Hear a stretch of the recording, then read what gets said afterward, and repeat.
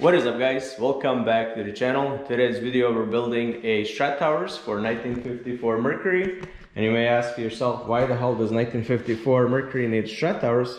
That's because in the last video we built a new front frame rails that can accept a 2014 Mustang GT subframe. So in today's video we gotta build a strut towers. I also made the jig, so that's gonna tell me where the strut's gonna be located, and how I accomplish that is by cutting this off a junkyard. I went and basically got the whole front end, braced it up, and did a lot of measurements to make sure my strut towers are where they need to be. So right now we are gonna go is bolt a jig to the bottom of this, and that's gonna tell us where the strut tower is gonna be located. I built this in one of my videos, you can check that out, and I think I got one of the videos where I chopped this off. So if you want to see that, make sure you check out in the link down below. I got the jig bolted and it's pretty much where it's supposed to be. It's pretty solid. I measured it from this side to this side, did a cross measurement. It's level like this. So next thing what I'm gonna do is I'm gonna remove the spot welds from this piece, so that way I can position a strut towers in here, so that way I can see how much space I'm actually gonna have for a brake booster, and the battery is supposed to be here, but I can relocate the battery and everything else.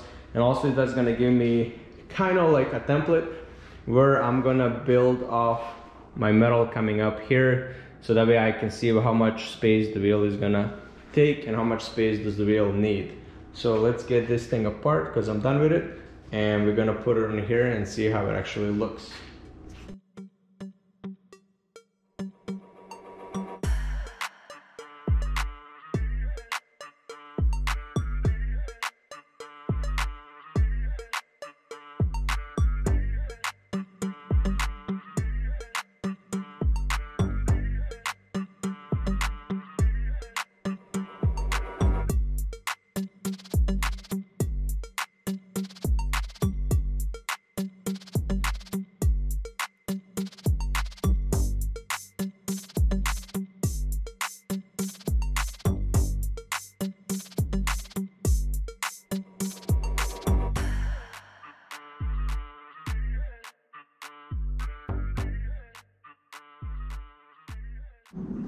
Well, this is looking better than I thought.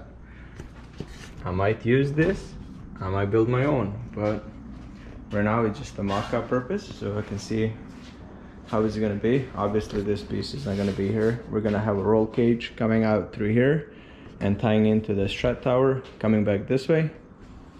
It's gonna be looking good. So now I'm just gonna figure this out, do the same thing to the other side, and we'll see where we stand. Well, the OEM definitely is not gonna work, so we're definitely gonna have to build our own stuff. So let me get my CAD out. Alright, let me log in.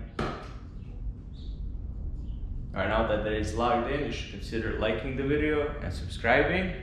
And let's figure this out with my little laptop, and let's print. It looks like I hear something printing in the background. So let's see what it is. Wouldn't be possible without Windows 69, and here it is. It's already printed out. Man, gotta love the design. Alright, so all joking aside, here is the piece how I'm thinking about. So this whole back plate is gonna fold over where the shocks are. This is actually the top of the shock. I just put it so it kind of holds the cardboard where it's supposed to be. And I also made these two side panels, which is gonna weld right here, weld on this side all the way in. And I know it's gonna have this little lip. I could have come like to an edge, just weld a 90-degree, but I kind of wanna weld it like this so I can have definitely more meat welded on. And on the back, we are gonna have a kind of like 3 fins going down, so there is no way for it to come back or go this way. And we have enough an angle to go that way and this way, so it will stay where it's supposed to stay. And then down the road, the roll cage is gonna come right out through here, and it's gonna tie into this, and so on. That's gonna be another video, but for right now we're just gonna cut the metal and do our fold and cut out the side pieces, tack welded it, make sure it's 100% accurate, and then we're just gonna duplicate on the left side or right side, whichever way you look at it. All right, let's get to cutting.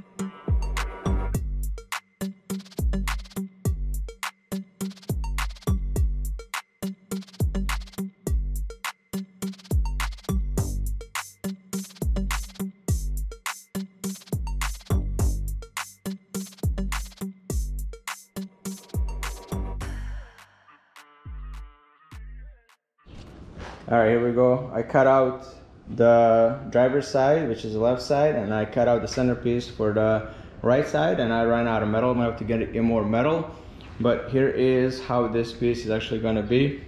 I wish I had a big brake that I could like keep that all in one piece and then just kind of like fold it down. It would have been the strongest, but doesn't matter, welding it will still look good. So next thing I'm not gonna bore you with is I'm gonna be fitting it on the car, and I'm gonna be grinding it because these pieces have to be grinded to make sure they fit the concave of this and so on.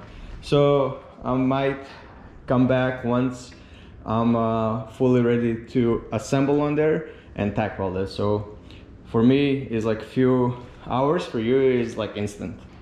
Here we go, quick update. The center pieces have been bent. In a Mustang it's actually vertical, so there's no like weird angles or anything, but the strut tower, it's like has a little bit of slant, kind of inwards and backwards. And here is the assembled piece. I kind of grind everything down, as you can see, like that. Plus now I just have to grind all the corners where it's gonna be welded, and same thing inside. And here is from this side. If you look at it, it's pretty solid. I know it's too beefy. It's 3/16 is an overkill, but you know, it's my first time doing it and I think it's fine. I'm not trying to save weight. If I wanted to save weight, I would have gone with the chrome moly tubing and did a whole front end out of that, but I kind of want to do this and it looks pretty good. So now I'm just gonna have to grind everything, and then once it's grinded, I'll tack everything on here, then I'll take it off so I can weld it really good, and then I'll just have to put it back on the car and weld it as one piece. So that's how it's all gonna sit. It's like right there. All right, you'll see me on the next clip all grinded, and we'll just be tack welding it. What I did is I finished the second one too, so now both of them are ready. Both of them ready to be grinded off and then tack welded.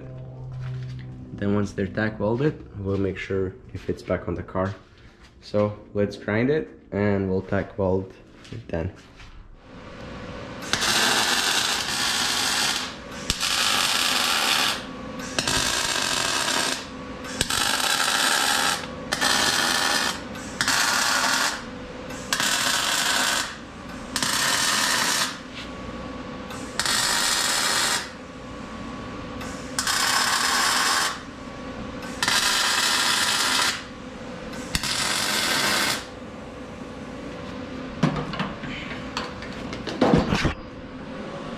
There you go, she's all tack welded. I will take this off and weld it up. Same thing to the side.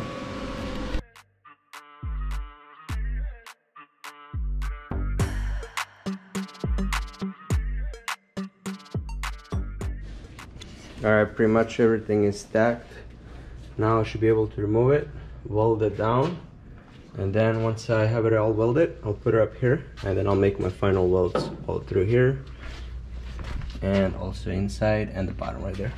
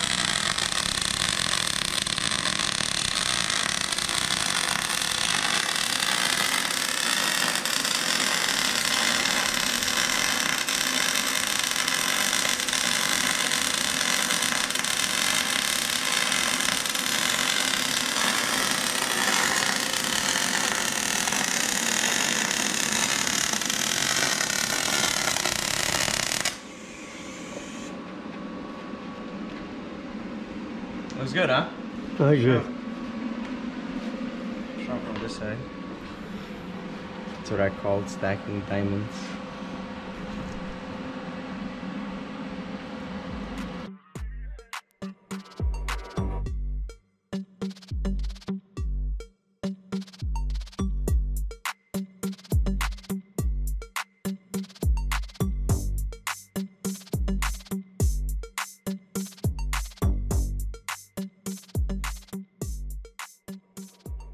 Alright, this one is fresh out of press. Got a little bit of thicker bead there. A little bit of smaller beads right there. And then this one, same thing. This one is cooling down, still kind of hot. But yeah. So next thing is to put it on the car and zap it to the rails. But that should be pretty much it. That was a lot of welding. Here, let's look how it looks.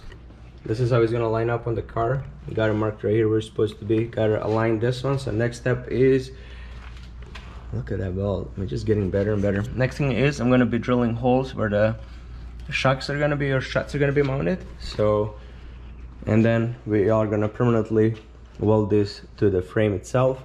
And then later on down the road, we are gonna have a roll cage that is gonna come out right through here from the cabin, and it's gonna tie into this, and it's gonna come down this way, so it's gonna be braced up pretty well. Definitely gonna put a roll cage in this bad boy, because right now, you know, pretty much this is what you get. All right, so let's get to welding and permanently mounting this thing so we can put a front suspension on. All right, added more brackets, added this piece right here so that there's no bending. Same thing on this side. So next thing is tack weld it permanently to the frame, and then we are gonna weld it once and for all.